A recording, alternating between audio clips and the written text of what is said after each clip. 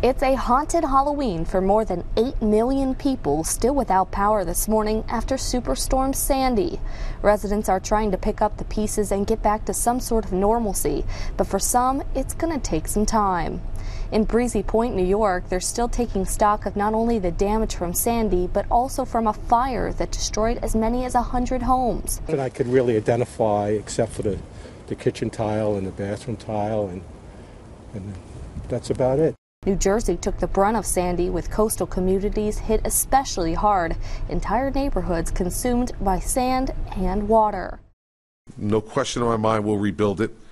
But for those of us who are my age, it won't be the same. Part of Atlantic City's iconic boardwalk is in ruins, and on the Jersey Shore, an amusement park collapsed into the ocean. Reporting for AccuWeather.com, I'm meteorologist Adrienne Green.